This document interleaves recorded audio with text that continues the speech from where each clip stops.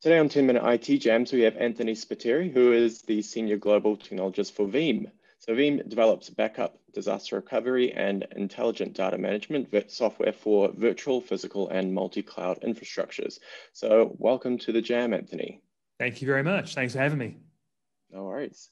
So getting right into it, could you please give me and our audience an introduction to Veeam for those who don't know? Like how long have you been around for? What do you do? What sort of software are you doing? Yeah, so Veeam's founded in 2006, and we first started shipping the core backup product in 2008. But before that, we were actually founded on the back of a free utility for vSphere called Fast SCP. And this was a free tool that even I used back in the day, which basically allowed the simple transfer of files between vSphere servers. And that kind of seeded the company. But the idea was always to do something more.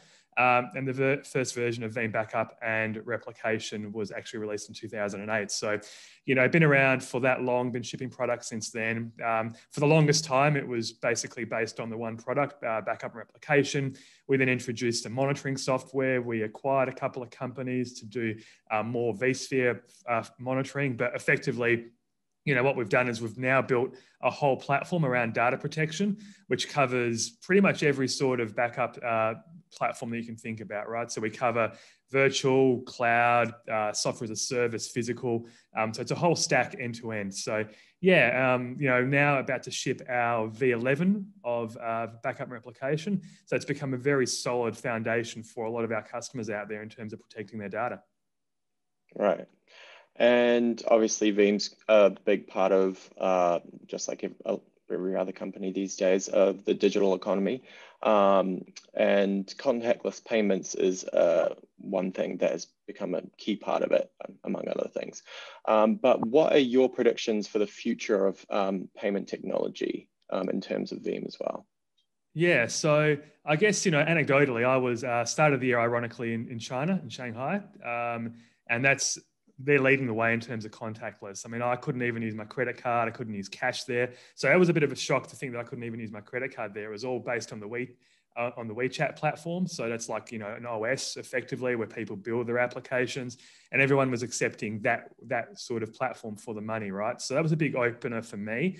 And obviously then through this year with the pandemic and the whole situation around just cleanliness, I think it's really accelerated the whole notion of contactless.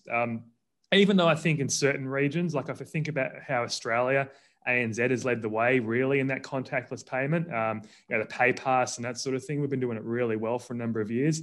But even when I was traveling in the US, even last year, some people were only just starting to get the pay pass technology in, right? So I think, what the pandemic's done, it's accelerated the growth of contactless. Even this morning, I was listening to the radio and they were talking about withdrawing $100 and $50 bills from circulation. So yeah, it's a really interesting time. And, when we think about what that means on the flip side from a consumer point of view, and then that translates into a transaction, which then is in a company's perspective, there's some sort of data transaction always happening there, right? So data is always deemed to be critical, but now when we're doing these payments in real time, contactless, the actual severity of what could happen if there is a data breach is just magnified. Yeah. And digital identification technology has also grown in places like China, as you mentioned. But closer to home in ANZ, privacy concerns are not the same. The culture's a bit different. So that's kind of stalled adoption. So what's your take on this? And what do you see happening in the future for this technology, especially in the ANZ region? Yeah, so like we're Australia and New Zealand are kind of, the freedom is there. Like we like our liberties, we like our freedoms, but we also understand that the culture is such that we're allowed to give a little bit, right? And I think you've seen that during the pandemic here, where we've understood that we need to give a little to be able to get back a little to get a quality of life. So from that point of view, I think that ANZ definitely leads the world in terms of acceptance of this. When you look at obviously the greater APJ region itself probably has more, but that's, I guess, more forced onto them from a government perspective. Whereas I think from an ANZ perspective, we just basically are taking those steps to become more interwoven in terms of that technology. So even this weekend in WA, where I am in Perth, we launched the Safe WA app, which effectively is a QR code scanner. Every venue that's licensed or otherwise needs to basically do a register. So rather than basically writing, your information on a piece of paper, it's scan the QR code and then basically your details are there and logged. And some people are probably not 100% okay with that. There's still the doubters, that want to basically protect their data and are very parochial on that.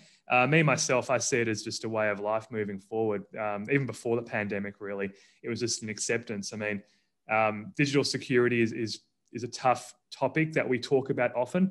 And if we take a step down from in terms of the government perspective in the pandemic, even just generally speaking, when we're transacting online, interacting with businesses, right? A lot of it's been done over the internet. We're handing over our key identity, we're handing over transaction information. So not only does that information become super critical from the point of view of what we're doing in terms of the transaction, but on the flip side, we want to be ensured that that data is actually being protected. And I think that's where Veeam comes in as well, in terms of what we've been talking about, cloud data management, understanding that there is a certain criticality of data now. And at every level, there needs to be a thought about, how is my data being backed up? Do I own my data? What happens if I don't get it? So yeah, certainly in the next 3 to 4 years, I think consumers will catch up and understand that it is, something that's more every day. But on the flip side, we need companies to ensure that because it is so critical now, that it needs to be backed up. Right, yeah. And looking to the future more broadly, do you see investment into digital platforms as important for the future, or is it definitely going to be coming up in the future?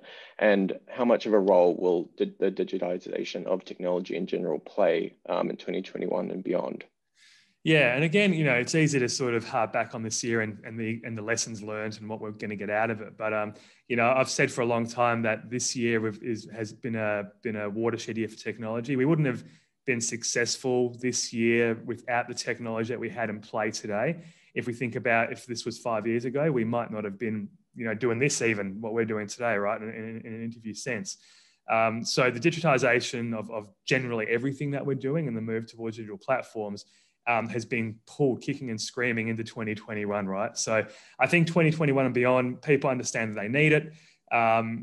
There is still, a certain reluctance in certain areas. But then again, I think about just going down to the local food trucks that we've got here just down the road, right?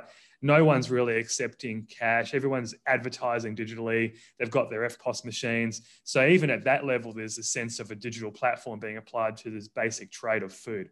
But again, it all harps back to what then happens to that data. I've talked a lot this year about the fact that data is, critical, and a lot of people in the past have talked about data being as critical as oil.